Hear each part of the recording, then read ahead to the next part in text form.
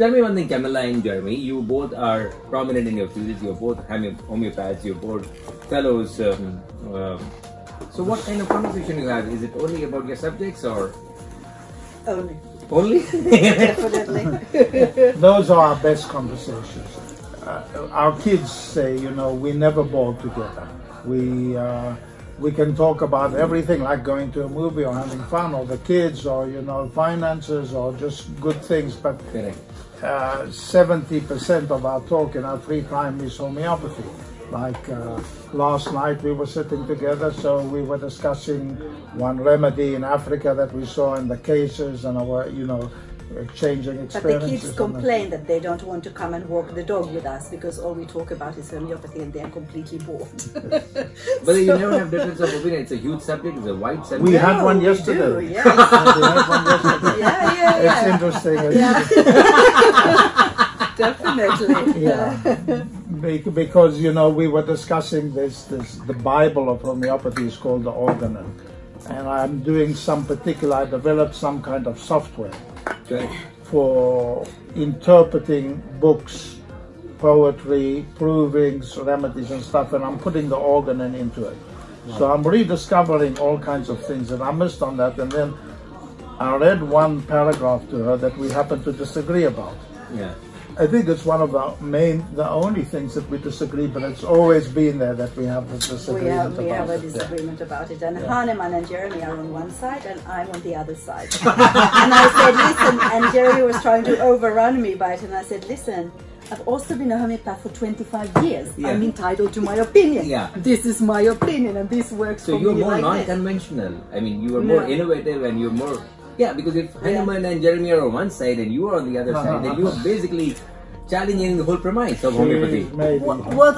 No, it was just a small thing, really. It's an interview technique. You see, it goes like this. Hahnemann says, I want to find out if you like cake. Correct. Don't ask, do you like cake? Because you'll either say yes or you'll say no. Or you'll say, what does he want me to answer? He wants me to like cake, so I'll say I like cake, you see? So you won't be 100% sure. So instead of that, I will say to you, Praveen, do you like meat, milk, salt, sour, sugar, cake, or chicken? And then you'll say cake. Cake is what I like, you see? Then I'll know. She says no. I'll ask him direct if he likes cake or not, and by my intuition, I'll tell if he's telling the truth or not. Oh, she has a gift of intuition and we don't have it. We don't, yes. Yeah, so exactly, this rule is for people without talent. What about asking what you like about the cake, instead of asking whether you like the cake or not, or whether you like these options? That comes after. Maybe that's the next step. Maybe you hate cake. So, But what it was about is that I was saying that there is a passion when people go yes, and you see the light in their eyes, and they say, "How did you know? I love cake. It's my best thing." So you know, if they just go, yeah. Come on, you know. Yeah. So you must. So this is what we had. This is what we had a conversation. Our argument. But this is like, of course, incredibly boring for a regular human being. But you had a great practice in UK. You have been teaching in about 20 countries. Then why Africa? Why Tanzania? I'll tell you. This was a long-term mission, like your travels. You know, only I was planning it for 10 years before, and it came from several places. One thing is that because I have practices in New York, in Moscow, in Israel, in London, I treated quite a few AIDS patients in the early days, in the 90s. Okay. And I saw that homeopathy, which is amazing anyhow, was even more amazing in AIDS. Can't be sure why, but our theory is that because AIDS is a compromise of the immune system, because homeopathy stimulates the immune system, it's one of the mechanisms of actions, people responded really beautifully. And then we thought, you know, there were 28 million people with AIDS at the time in Africa. We can help.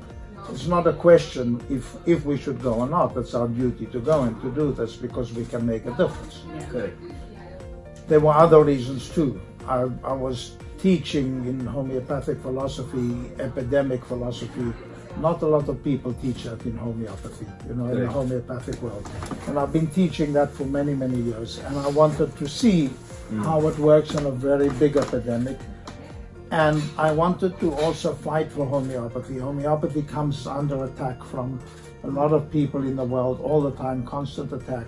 And I said, I can sit here and talk on the radio, the TV, or this and that, or I can go and do something and show the world what is possible to do with homeopathy. Yeah. In one of your essays which I read, you said that Africa responds well to homeopathy because there is no allopathic suppression. No, that's not. The fact is right. The interpretation is wrong. I think the Africans seem to respond much better to homeopathy than you know, non-Africans, Westerners in particular. Correct. In an amazing way. It's just unbelievable how well they respond. Now, one of the theories my students often like to say, oh, that's because they don't have allopathic suppression, but it's not true. They are very medicine happy. But I think that basically they are more connected to their energy, to their, I know I'm not so allowed to say energy on the scene. No, please go ahead. To their roots, to their earth, to their energy. To the roots, to the earth. You know, when you see them dancing, correct, or when you see them climbing a tree, correct, you know, the way they climb a tree, then I wouldn't even be able to think about starting to go up the highest tree, no branches, nothing. They're up there in a second. Wow. You know, and it's nothing to them. It's like they're walking up the tree. Correct. So they have a vitality and energy and flexibility, and she will tell you about the belief systems also. I think that they just simply, they don't know how antibiotics work, and they don't pretend to know how Western medicine works. Correct. They don't give a shit. They don't care. Same thing with homeopathy. They don't care that it's different, how it's different, what it's different. To them, it's all the same. It's not like in the West. Pills. Yeah. So they expect the injection to make them better. They also expect the homeopathy to make them better. And I think that this does something to your perception of what's going on. It's like we always laugh about treating Westerners with homeopathy, and it's never, they very rarely give the credit to homeopathy that they are better. It's like the best. One of my favorites is, oh, I'm sleeping on 2 kilos, and that's why I'm better. Or I stopped the cheese. Exactly. Something like that, I started taking omega oils, or oh, you see, the sun is shining, I'm feeling better. But never the homeopathy. Whereas in Africa, they say straight out, yes, your medicine made me feel better. But how does it make economic sense to be in Africa, leaving Europe and leaving? No sense at all. We are no sense at all. We are lucky because you see. People, there are projects in Africa, homeopathic projects, and we're in touch with them, and we know them, and we support them and everything. Where we are lucky is that we are fairly well known in the homeopathic world, so we got a lot of support from homeopaths, not from no big organization. I mean, we tried all these famous people that use homeopathy. Camilla has a fantastic campaign on Facebook, you should see it. She's got, it's like Prince Charles, I use homeopathy, Tina Turner, I use homeopathy, the Queen, Paul McCartney, all these people. But you approach Bill Gates, you approach UNESCO. Yeah, they won't give, yes. No, they don't give money. No, because, you know, first of all, they hear homeopathy, they're scared of the attacks that they will get. And it's very difficult to get through to them. We are both too busy treating people to do all this advertising campaign, you know, all about it.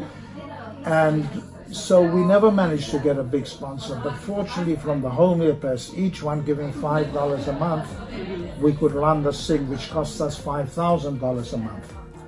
So, you know, we've been really lucky with that, and I have to say that social media has been very helpful, because otherwise we would have had no way of showing what we're doing. So Jeremy called it in the beginning. He said, "What are you doing? Are you messing on Facebook again?" So she's a queen. When Facebook was still good, she's the queen of Facebook and media and Instagram. But I didn't. I had no, I didn't know, this was in 2009, I didn't know what could be done. Okay. I would write like 2 lines, take a photo of a patient and 2 lines of, you know, used to be 46 kilos, no appetite, pains all over the body. Now 65 kilos, complaining is too fat, and no symptoms at all. And it would go viral.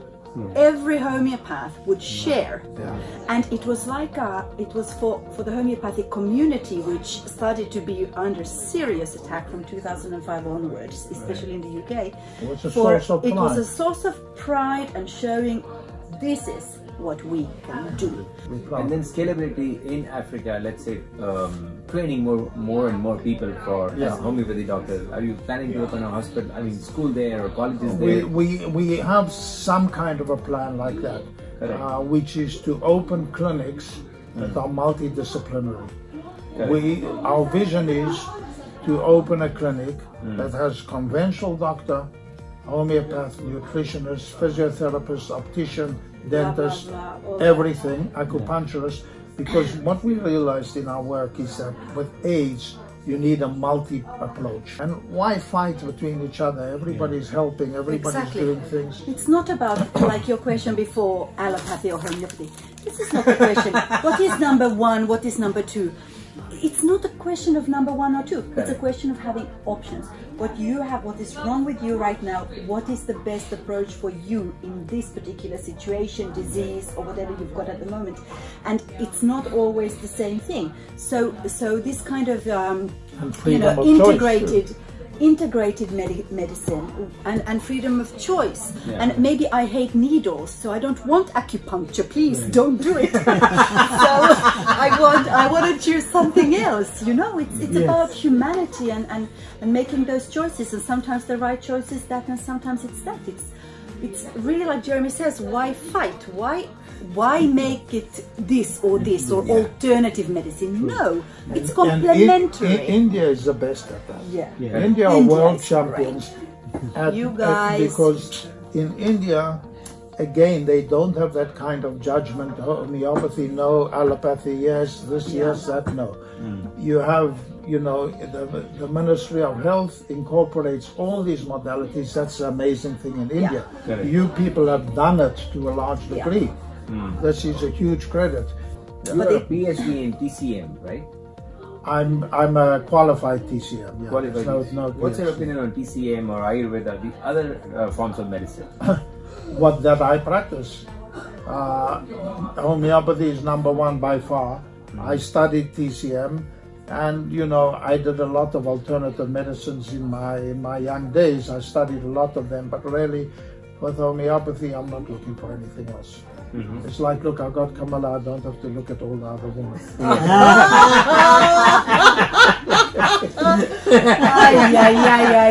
gonna pay for that one.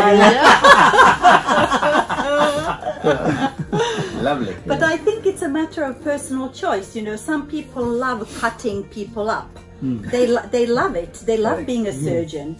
Some people love to take photos. Some people, it's the same thing with medicine and with healing. There's no one way to health. Obviously, there are many roads, and whatever suits anyone is. Lovely.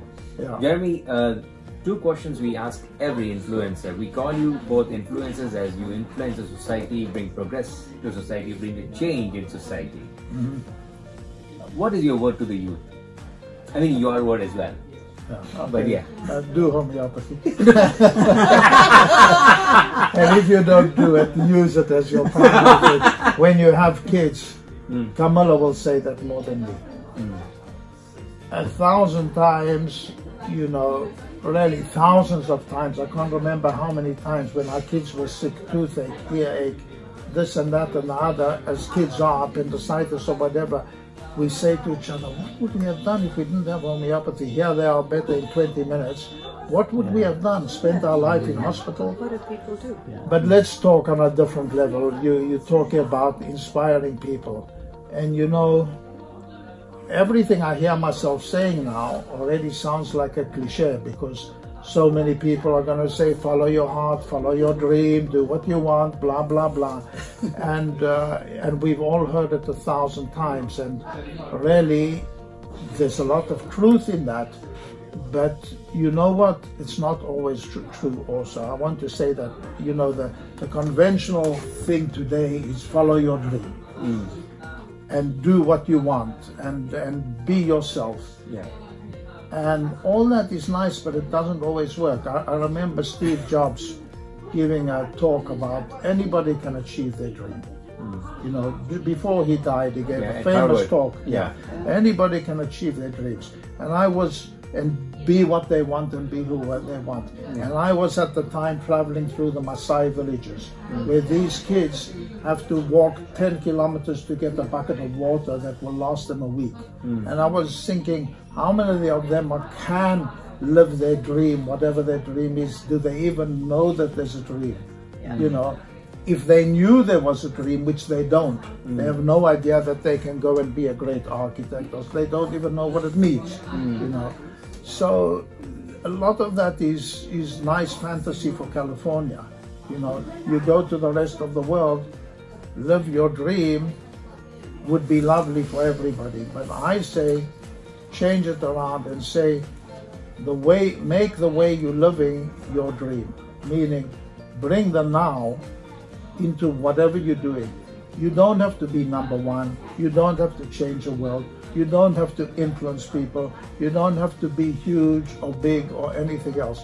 You just have to be in the moment, do what you do with your heart, with your whole self, and you know, you don't always have to aspire. Don't look. But your statement is very good. Make what you're doing into a dream. Exactly. That's an excellent statement. Yeah. Amazing. So that's what I would say to the people. What about you, Camilla? I have nothing to add. Oh, between you two, he speaks too much, is it? No, I'll tell you, I'll say for Camilla. Yeah. Yeah.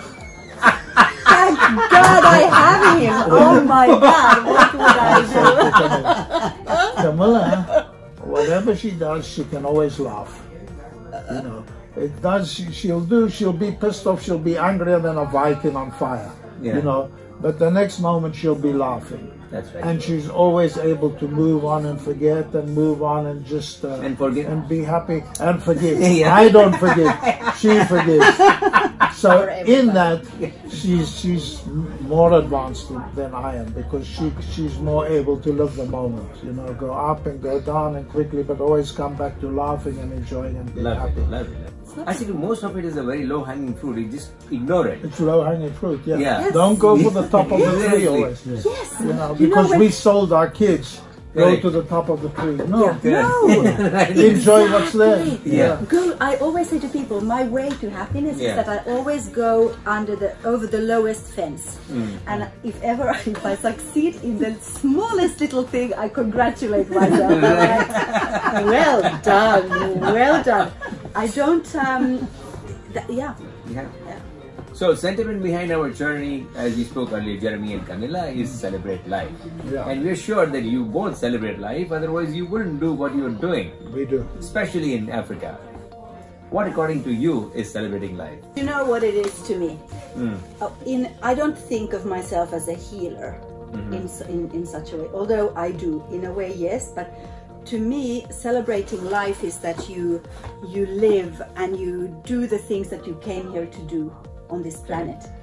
I said to somebody, I said, I'm somebody who kicks the soul's ass to move on, to get over yourself, to become better, to become healthier, to whatever. And it's not the same for me as it is for you. So it doesn't matter what my answer is or Jeremy's answer is, because to every person it's different. But to me, what really makes my soul happy is to see people moving on and getting better, and homeopathy working and finding the right remedy. To me, I get such a kick out of that. I get such a high from that. And this is why we talk about homeopathy. This is what we like to share, because it's so fantastic when that happens, because you feel that something really, actually, it matters. Wow. But I'll say something. Yeah, sure, please. What really makes me happy is playing backgammon.